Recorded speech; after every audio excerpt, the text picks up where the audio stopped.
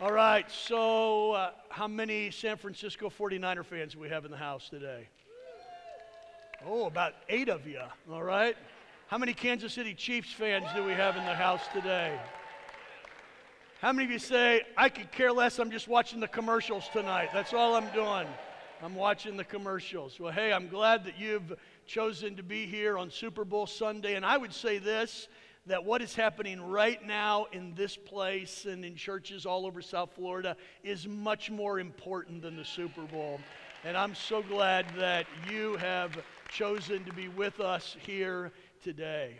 Can we start with a word of prayer today? I just want to start with a word of prayer. I'm glad you're here. I know there's some visitors here for the first time. I'd love to have the opportunity to meet you, as Brad said, at the conclusion of the service. Whether it's your first time, your 300th time here, whatever it is, man, we just want today's service to be a blessing to you. Would you pray with me? Father, thank you so much for your presence in this place. Thank you that we don't have to beg you to come. We don't have to cajole you to come. But you promised that where there's a handful of believers who meet in your name, that you were there in their midst. So today, we believe that you're here with us. And we pray that you, Lord, would help us to sense your presence. Help us not only to sense your presence, but I pray that you would speak to us corporately and individually. Help us to see the truths from the passage of Scripture that we're going to look at today. Or today, as we look at some deep truths for the family, God, you know my heart. And Lord, how desperately I want to be able to convey the truth of your word, and I feel so inadequate today. So Lord, somehow, some way, Lord, I just pray that you'd take the truth of, Lord, what I say, but more importantly, what the Scripture says, and drive that home to our hearts. Help us as a church to realize the importance of our families, the importance of fighting for our families, not with our families, but for our families. And God, help us to do that from a biblical perspective. And it's in Jesus' precious name we pray. Amen. I think all of us here today are more than willing to fight for and defend our families, right? If you had to, if your family was in danger, no doubt you'd be willing to step up to the plate and you'd be willing to do whatever it took to defend your family, to defend their safety, to defend their security, probably even to defend their honor. So I was thinking about this passage today. I thought about a time when my brother and I, most of you know that I have a twin brother, Bruce, and so Bruce and I were 7 years old. We had just moved into a brand new house in a brand new neighborhood. And I don't know how long we'd been there, just a few short days. And Bruce and I were out on our bicycles, kind of getting to know the neighborhood just a little bit. We were just about 7 years old, when all of a sudden this group of big guys, 15 to 17-year-old kids, but the 7-year-olds, they were like, these huge adult guys. All of a sudden, they came on their bikes and they surrounded Bruce and I. So I'm the 7-year-old, and I'm absolutely terrified. And they wouldn't let us leave, and I don't remember the gist of the conversation, but I do remember that they scared us to death. And somehow Bruce and I escaped, and we raced back to the house and threw our bikes in the front yard, and we ran in, and we're scared, and we're crying.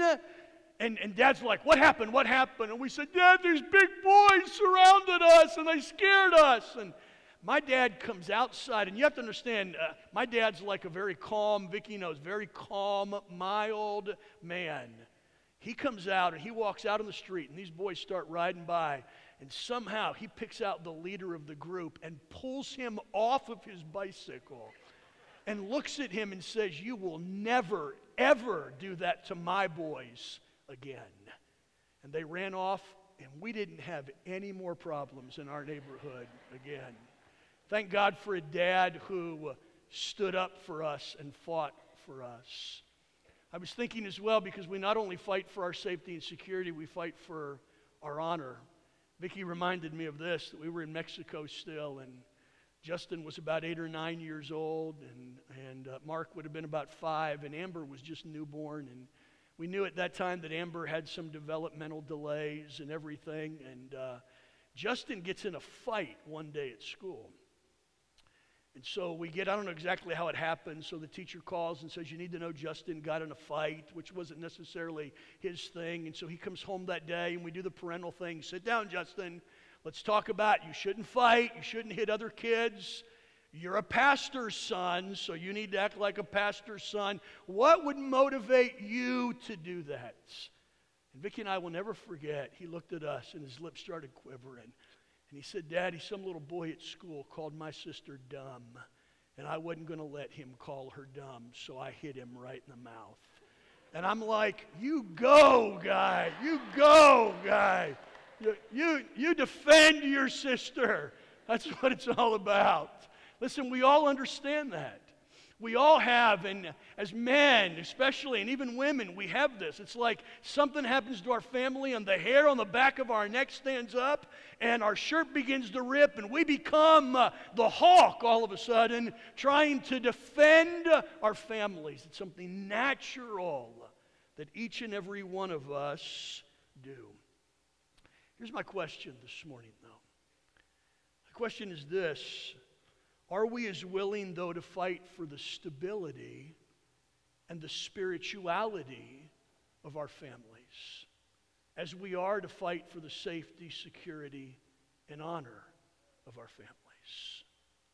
Think about that, because we have a tendency to be willing to fight for one area, but I'm afraid even as Christian families, as Christian moms and dads, as Christian husbands, as Christian wives, that we have a tendency to let other parts of our families fall by the wayside, and we don't see the importance of fighting for those aspects of our family as much as we do our safety and security.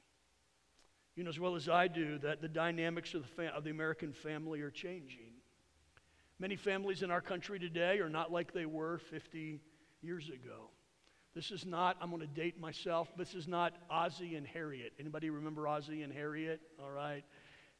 The millennials are sitting back thinking, who in the world is Ozzie and Harriet? You can Google it. It's not this day and age. Liz Brown, a national columnist, said this in her words. She said, the American family is changing. With divorce, cohabitation, and remarriage on the rise, the two-parent household is no longer a given in the United States of America. And it's not. Let's be honest. It's no longer a given. The nuclear family as we know it, with one mom and one dad and 2 kids, a boy and a girl, or 3 kids, is not the norm in the United States. And I would say this, it's not the norm in the church either. As I look out at you today, I am fully cognizant of the fact that many of us here today have had marriage and family struggles. Some of you here today have experienced divorce. Some of you today have blended families. You have mixed families, and you understand the dynamics and the struggles of that. Others of you have kids who have strayed from the faith, and your heart is burdened about that. In our congregation, we have single moms. We have single dads in our congregation. We have families, couples that would love to have kids but have not been able to have kids. I say that because our congregation is a diverse array of families. No family is the same. Some of us, myself included, have been bad husbands at times to godly wives. Other wives have been bad wives to godly husbands. Some of us as parents would admit that we have not been the spiritual leaders that God desires. I say all that to say this morning. First of all, to realize who we are, but even more importantly, for you to know this, that my purpose is not to beat you up this morning. You might sit back and say, oh my word, Brian's going to talk about me, or oh my word, he's going to make me feel guilty about this. And my purpose, God knows my heart. I've spent a lot of time praying about this the last couple of days. My purpose is to not make you feel guilty, not beat you up for past mistakes. If you hear anything that I say, hear this today. We live under grace today. And we live under the grace of God. And the grace of God is deeper, broader, bigger, greater than all of our sins.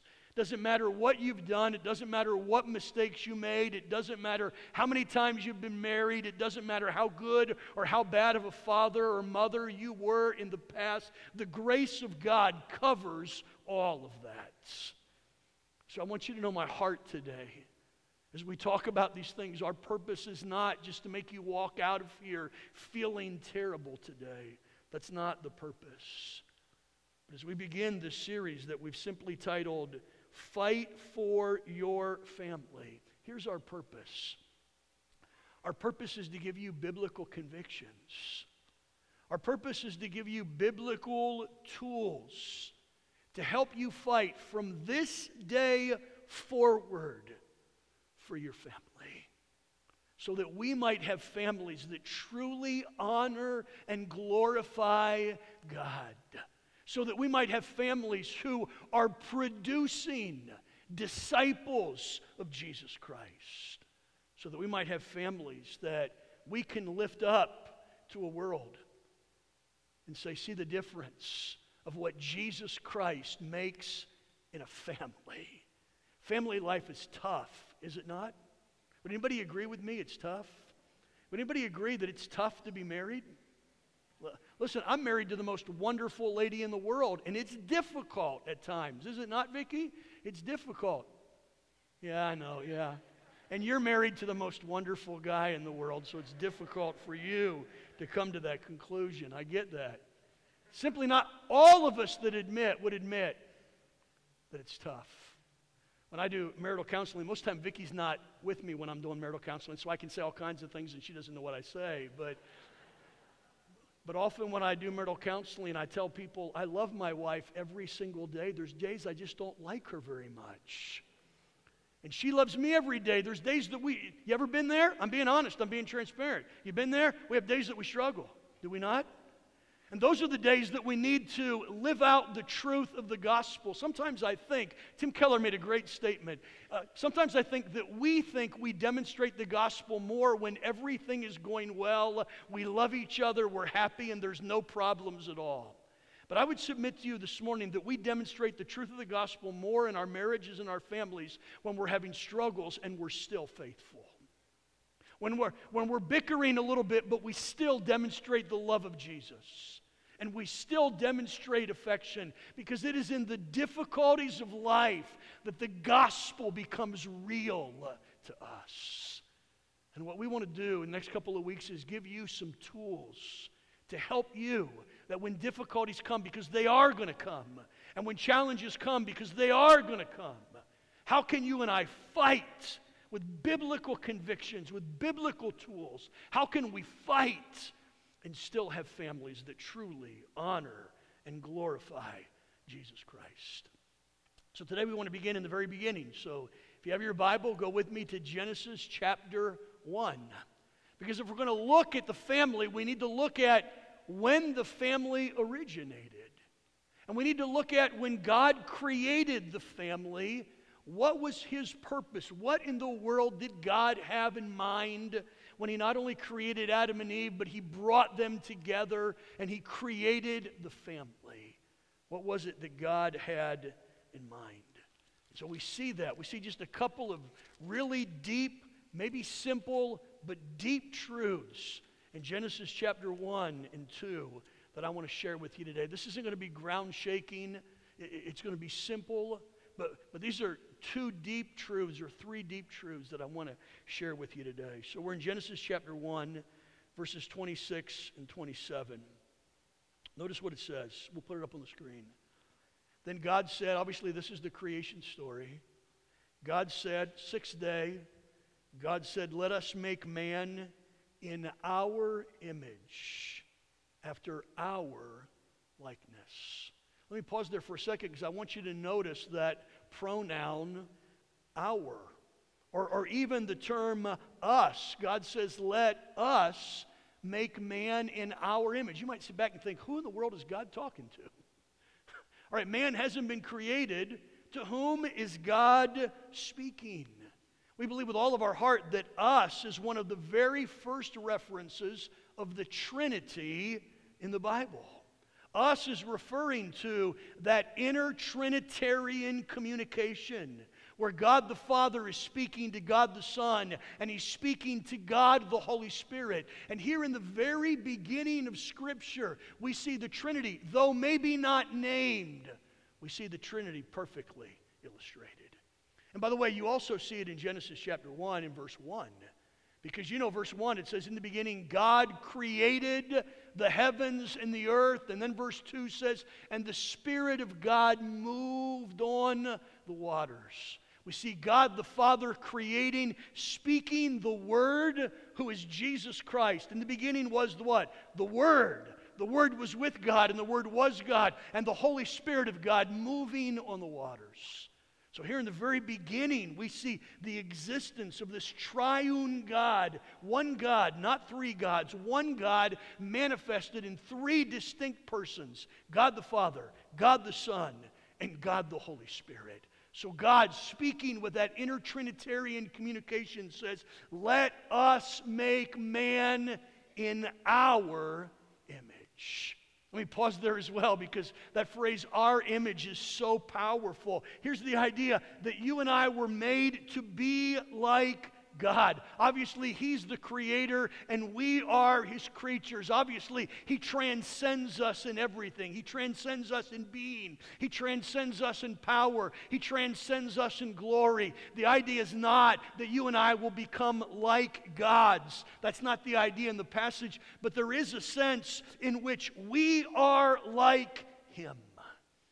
And God created us to be like Him. You say, Brian, what does that mean? Well, He's given us intelligence. He's given us a consciousness. He's given us a sense of morality. We are moral agents equipped with mind, heart, and will. He's equipped us as human beings to do things that the rest of creation does not have the ability to do. We also, as we'll see in just a moment, we've been given a purpose. And our purpose is to be the image bearers, or the image reflectors of God. So keep reading with me. Then God said, let us make man in our image after our likeness, and let them have dominion. Here we find the cultural mandate that we speak of frequently. Have dominion over the fish of the sea, and over the birds of heaven, and over the livestock, and over all the earth, and over every creeping thing that creeps on the earth. Verse 27. So God created man in His own image. In the image of God, He created him. Male and female, He created them. God created you in His image. So if you have your outlines today, here's what I want to do. And I've struggled with how to communicate this. And I'm going to confess from the very beginning, I'm not sure whether I'm communicating it very well. But I'm going to trust the Holy Spirit of God to take the truth and drive it home to our hearts and minds today. Because I want you to catch these truths. And the first, very simply, is this. The foundation for the family relationship, or the foundation for the family, is the relationship between God the Father, God the Son, and we can add God the Holy Spirit. Catch that again. That's deep, it's profound, but at the same time, it's simple. It's tough for us to grasp, even though it might be simple for us to understand. The foundation for the family, the foundation for your family, the foundation for my family is the relationship between God the Father, God the Son, and we can add God the Holy Spirit. Here's a question. Did you ever wonder God or what God was doing before He created the world? Think about that for a second. Sometimes we have a tendency to, our minds are finite, God is infinite, so we have a tendency to think, okay, God began when we began. So God began when the world began, and that's not true. God existed forever. He's the Alpha and Omega. He's the beginning and the end. He has always existed. We're finite. We are created. He is not. So what was God doing before He created the world? Before He created the world, before He ruled over the world, before He redeemed the world, before He saved us, before He listens to our prayers, before He does any of those things, what was God doing? Did you ever wonder that? The Bible doesn't give us a lot of indication, but there is one verse in Jesus' high priestly prayer that gives us some indication of what God the Father and God the Son were doing before the world was ever created. So look with me in John chapter 17 and verse 24. This is the high priestly prayer of Jesus, and I want you to see what Jesus says. It's so profound. Jesus says, Father, I desire that they also, whom you have given me, may be with me. How cool is that? Jesus wants you to be with Him. He wants me to be with Him. He says, Father, I desire that they also, whom you have given me, may be with me where I am, to see my glory that you have given me. Notice this phrase, because you loved me, what? Before the foundation of the world. So what is that verse telling us? What was happening before the world was ever created? Very simply, God the Father was loving God the Son. And God the Son was loving God the Father. And God the Father and God the Son were loving God the Holy Spirit. Here's what I put in my notes. Before He ever created the world, God was a Father loving the Son. The most foundational thing we know about God is that He is a Father. We believe in the eternal fatherhood of God, and we believe in the eternal sonship of Jesus Christ. We don't believe that God became a father when Jesus came to earth and was born. And we don't believe that Jesus became a son when He came to earth and was born. We believe that from all eternity past, God was God the Father and Jesus was God the Son. We see that throughout Scripture. God is mentioned as a father 15 times in the Old Testament. The use of that description escalates as we get to the New Testament, because in the Gospels alone, Jesus refers to God more than 150 times as a Father. And He refers to Himself more than 30 times as a Son. Now, you and I would sit back, and sometimes practically we struggle with theological truth, and we would sit back and say, okay, got it, let's move on. What does that mean to me? How does that apply to me? And here's what I want you to catch this morning. First and foremost, God is a Father. He is a Father in everything He does. Sometimes we'd sit back and think, okay, being a father is his day job, and at night he goes home and takes off his father hat and he just becomes God again. No, He is a Father in everything He does. He created the world as a Father. He rules the world as a Father. He disciplines as a Father. He provides for our needs as a Father. Now let me pause. I get that some of us struggle with that today. And we struggle with that concept because you didn't have a good experience with your father. You might be here today and you might say, man, Brian, my dad abused me. Or my dad abandoned me. Or my dad just didn't love me, and so it's hard for me to conceptualize God as a father because I don't have a good view of what a father is. Here's what I want to say to you today. God is not a father because He's trying to copy earthly dads. He's not. He's not some pumped up version of your dad or my dad. He is the supreme example of what a father should be.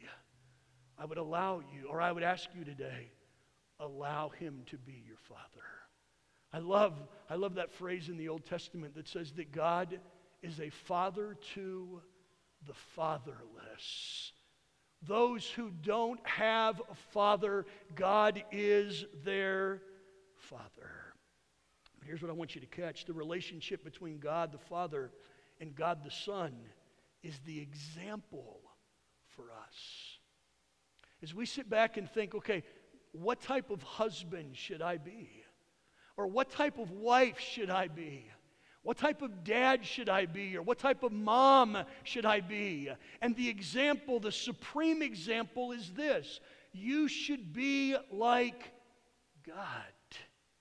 And the example that God gives us in the very beginning of Scripture is this relationship between God the Father, God the Son, and God the Holy Spirit. That is the example for us.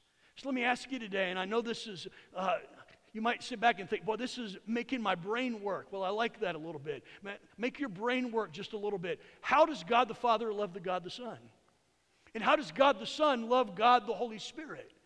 What is love, what does intertrinitarian love look like, and how does that apply to us? Well, first of all, we would sit back and say there is mutual love, one for the other. Over and over again, Jesus talks about how the fact that the Father loved him and how he loves the Father. That love is mutual. That love is undemanding. Here's a phrase that we hear a lot in the news today. There is no quid pro quo within the Trinity. So it's not like God the Father sit back and said, okay, Jesus, here's the deal.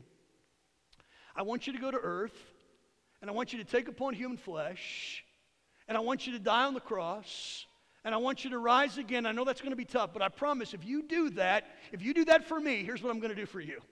If you do that for me, then I'm going to elevate you.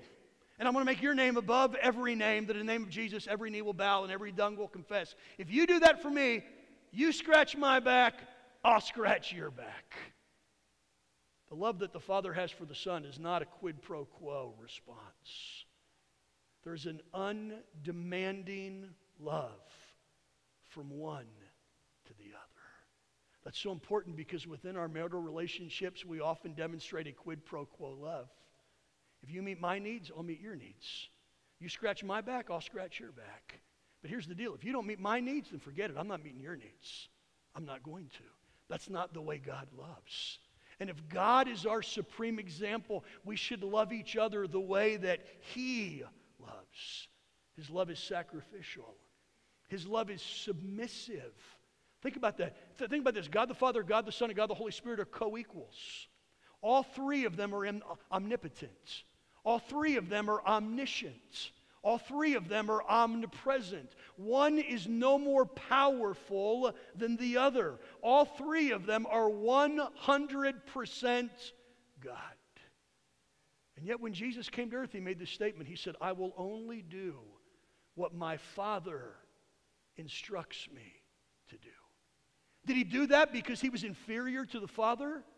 No, he wasn't inferior to the Father at all. It was the submissive love, this mutual submission, one for another. I will do what is best for us.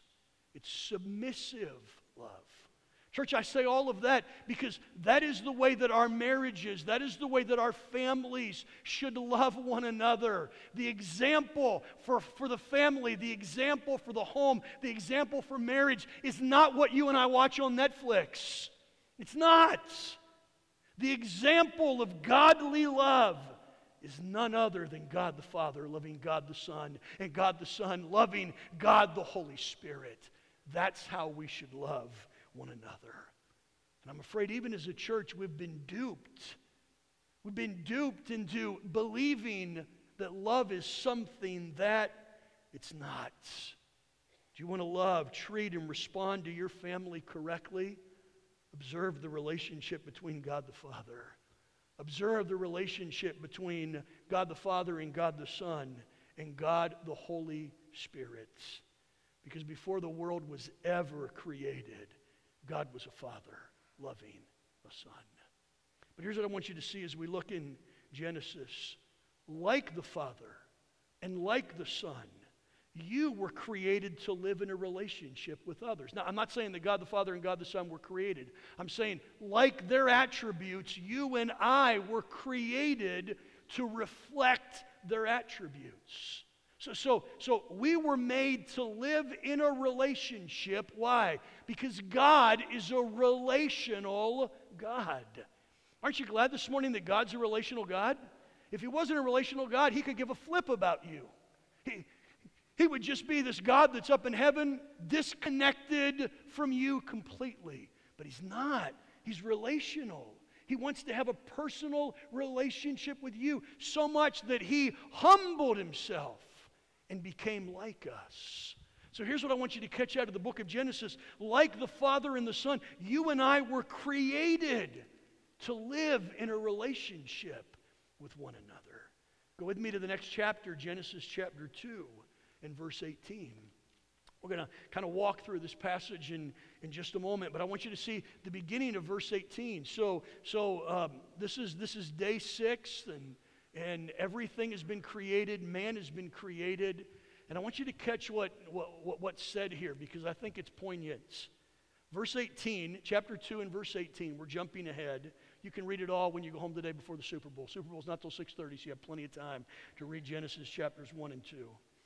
Verse 18, it says, "Then the Lord God said, 'It is not good that man should be alone.'" Now think with me what's transpired up to this point. So if you're familiar with Genesis chapter 1, God's creating everything. And you know as well as I do that after he creates everything, he says this phrase, so he creates the firmament, he creates the sky, and he creates the earth, and he looks at it and he says what? "Oh, that's good. That's good." And then he creates the moon and the stars and the sun. And he looks at it and he says, what? "That's good. That's good."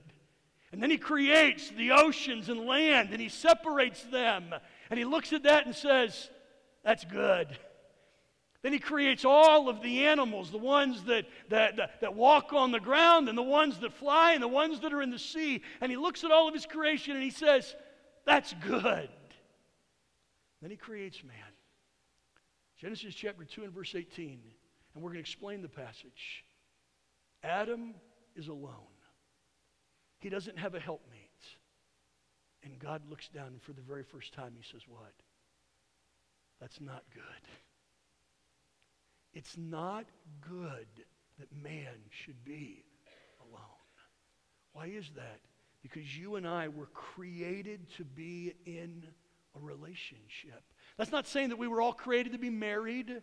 That's not saying that we were all created to have large families. But we were created to be in a relationship with one another.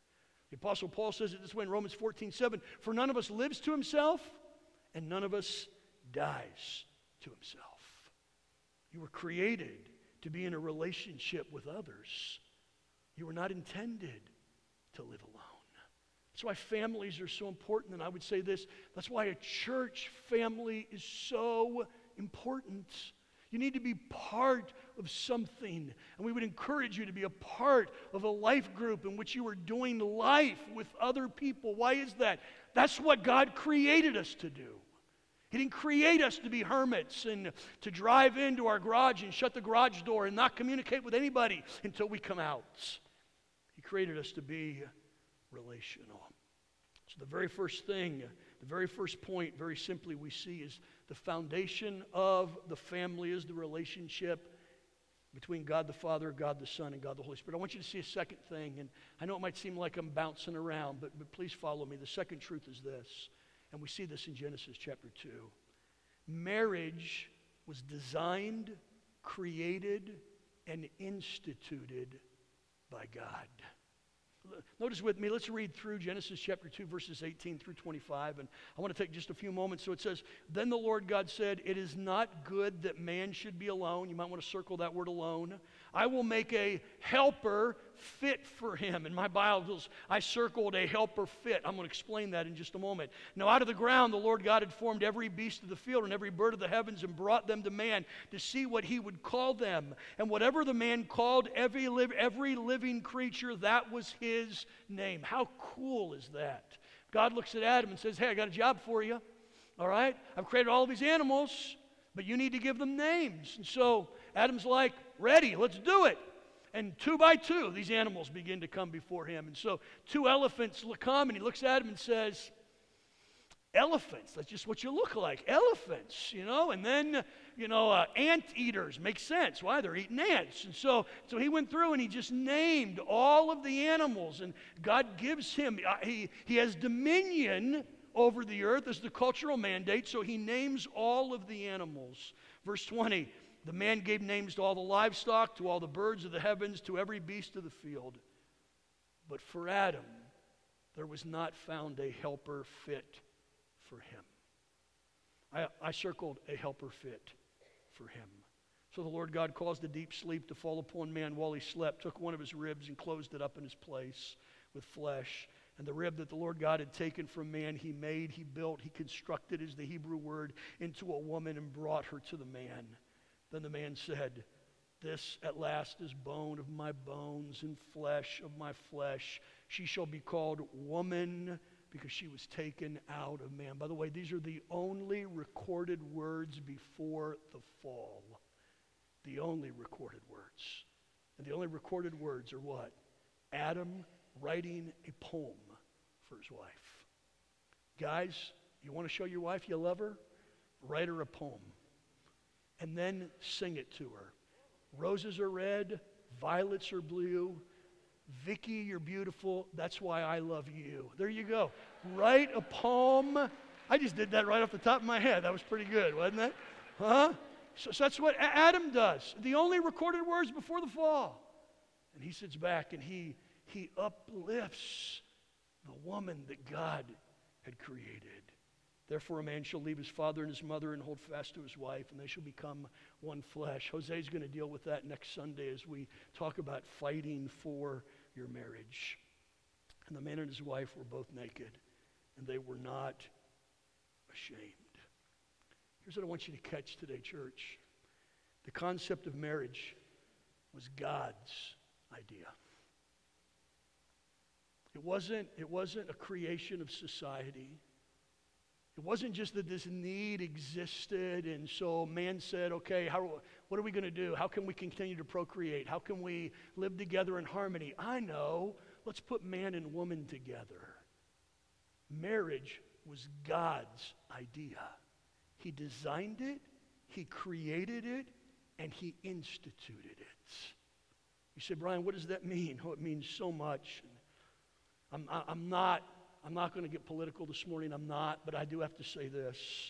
As the designer, God and God alone can define the parameters of marriage. He's the only one who can create them, who has created them. He's the only one that can define them. Why? Because the Creator is the one who sets the parameters for its use. Let me give you an illustration today. Let's say that you went out to come to church today and you noticed that your tank was on empty. Your car tank was on empty. And you're like, oh my word, I tried to start the car and it's on empty. I can't start it. And you sit back and thought, man, I don't have a gas can around. What can I do? And you realize that in your refrigerator you have 2 gallons of chocolate syrup.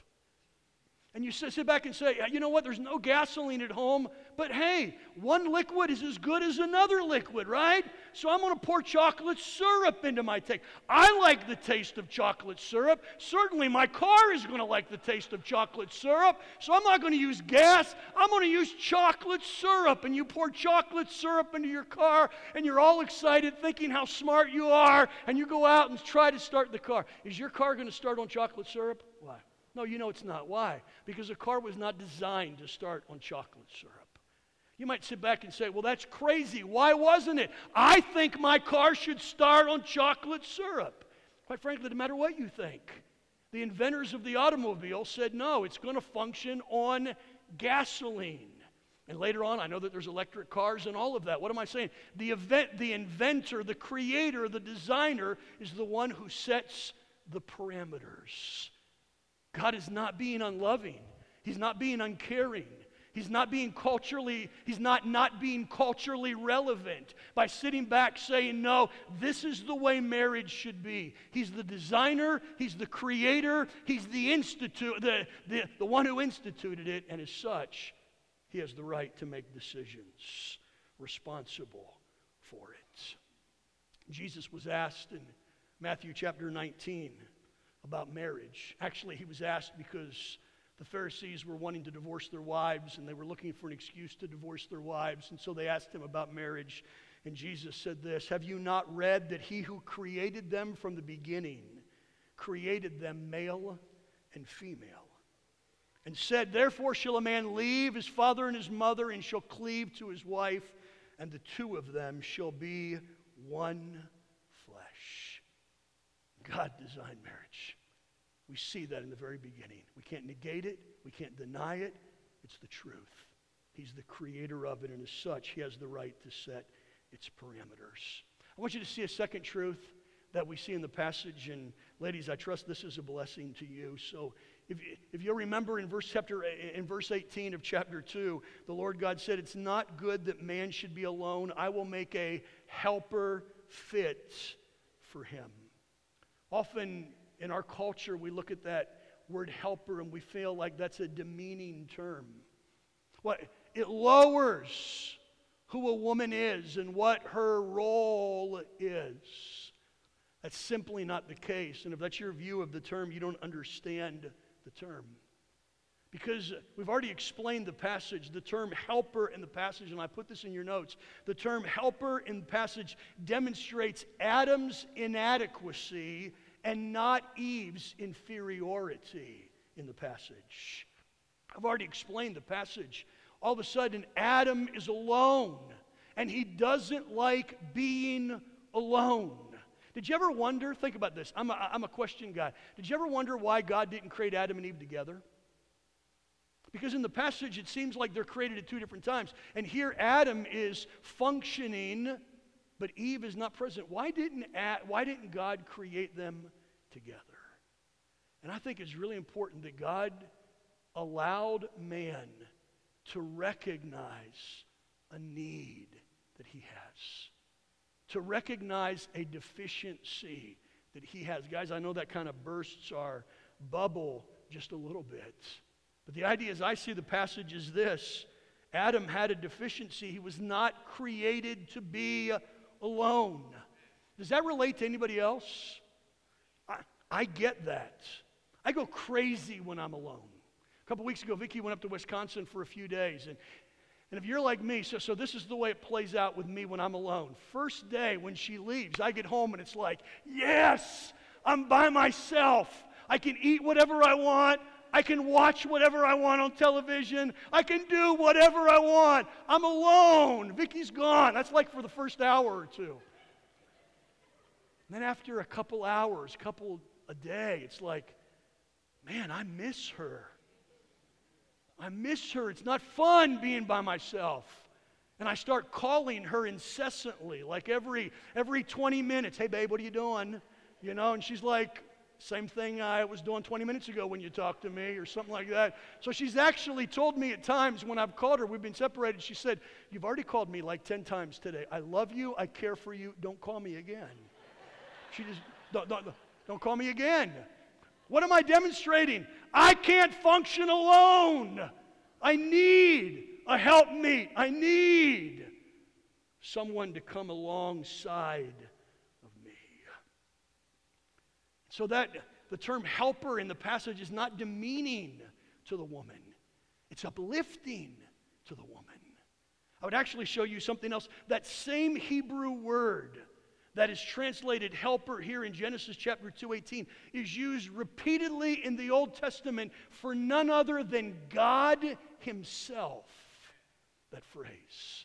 Psalm chapter 33 and verse 20, our soul waits for the Lord, for he is our helper and shield. Guess what word is used? The exact same Hebrew word of Genesis chapter 2 and verse 18. Psalm 121:2, my help comes from the Lord who made heaven and earth. Guess what word? Same word found in Genesis chapter 2 and verse 18. And if that doesn't convince you, I remind you of the words of Jesus before he left in John chapter 14 and verse 6. Jesus said, I'm leaving, but I'm not going to leave you alone. John 14:6, I will ask the Father, and he will give you another, guess what word is used? Helper. Helper to be with you forever. Ladies, catch this. Please, please, please, please catch this. I propose this morning that you, as a wife, are more like God when you help your husbands than at any other time in your marital relationship. That's what you've been called to do. That's not demeaning. That's what the Holy Spirit does for us. He comes alongside of us and he helps us. And ladies, you were created to help us become what God intends for us to be. And we were placed at your side to help you become who God wants you to be. That is a very high calling. And when we understand that, it changes how we understand marriage. And so I would say this in your outline. I would say this: marriage is a complementary relationship, and that man and woman were created to fulfill, to complement each other's needs. I would say this, that one of the most practical truths that any husband and wife can learn is this: you were brought together to meet each other's needs. Newsflash, men, your wife's needs are different than yours. They're not the same as yours. They're different. One author says this, that a wife's 5 top needs are affection, conversation, honesty, openness, financial stability, and family support.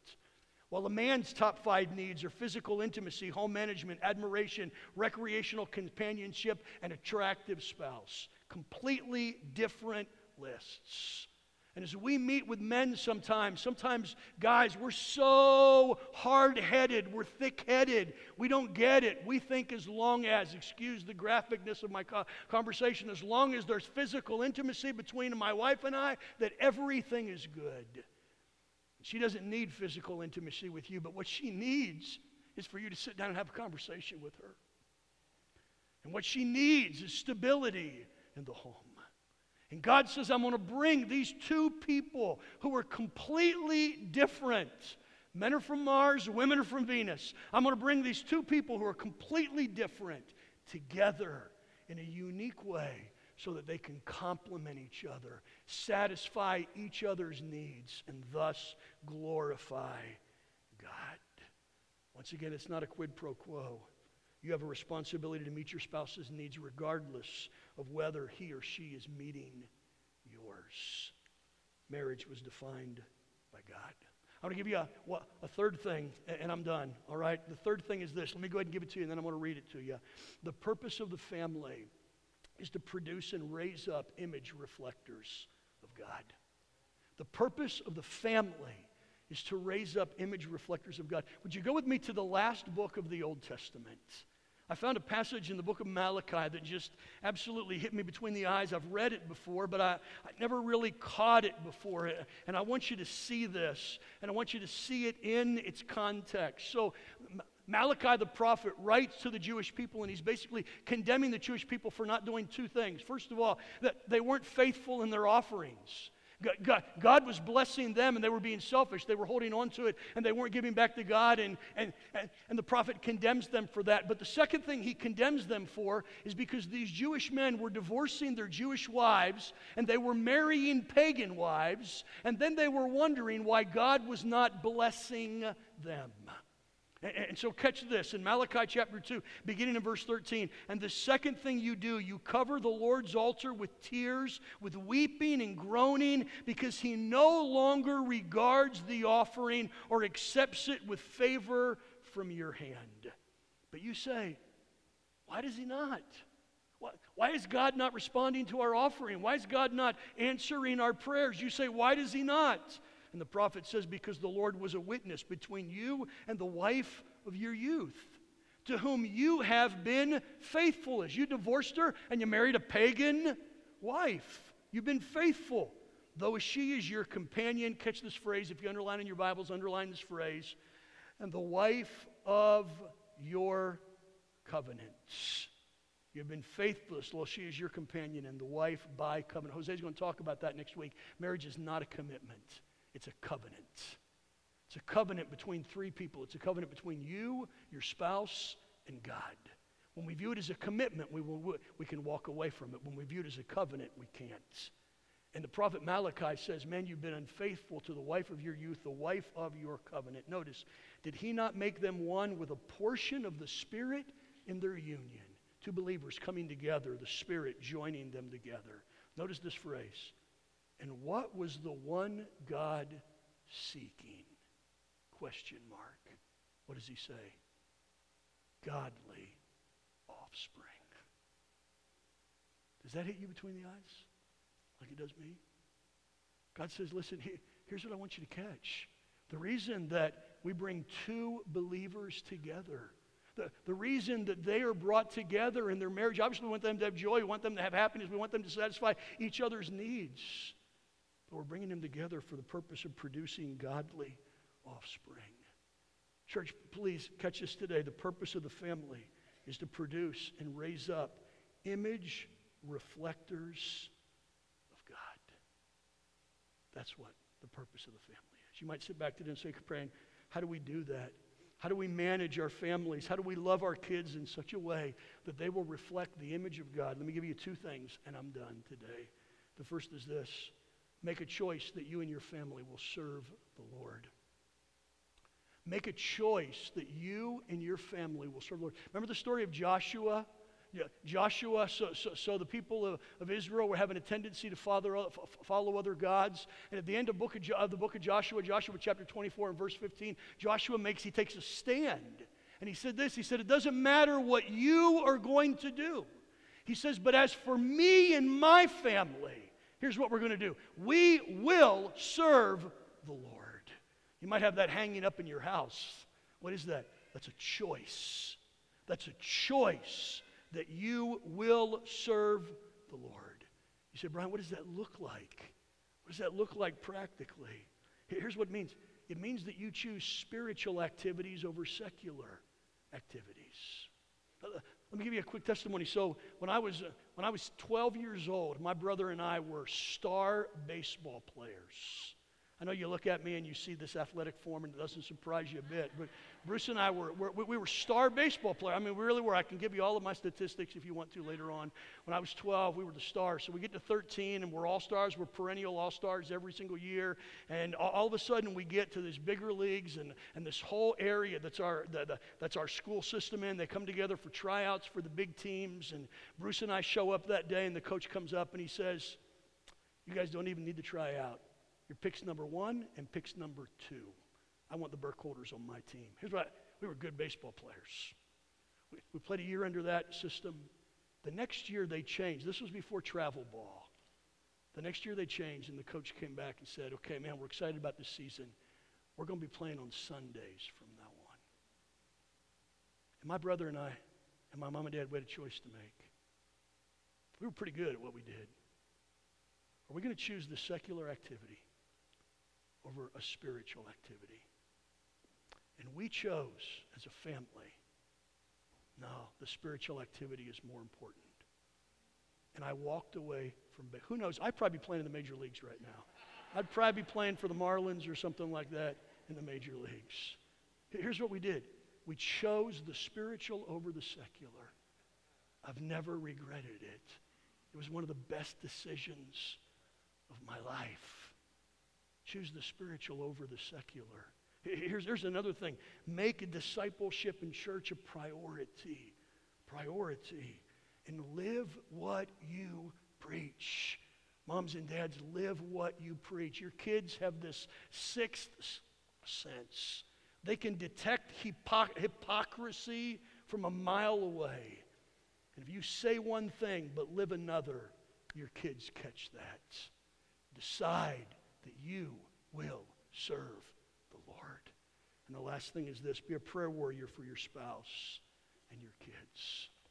Be a prayer warrior. Without any doubt, the most important thing you can do for your wife, husbands. The most important thing, ladies, you can do for your husband. The most important thing you can do for your kids is pray, intercede, cry out to God for your kids. You might be like the lady who grabbed me last week and said, Brian, I've shared the gospel with my kids, but they won't accept it. What do I do? You pray. You pray because you can't convince them. You're not the great convincer. You're not the great debater. But you have the Holy Spirit of God, who is the great evangelist living within you. And you pray that the Holy Spirit of God does what only He can do in the lives of your family. Church, let's fight for our families. Let's fight for our families.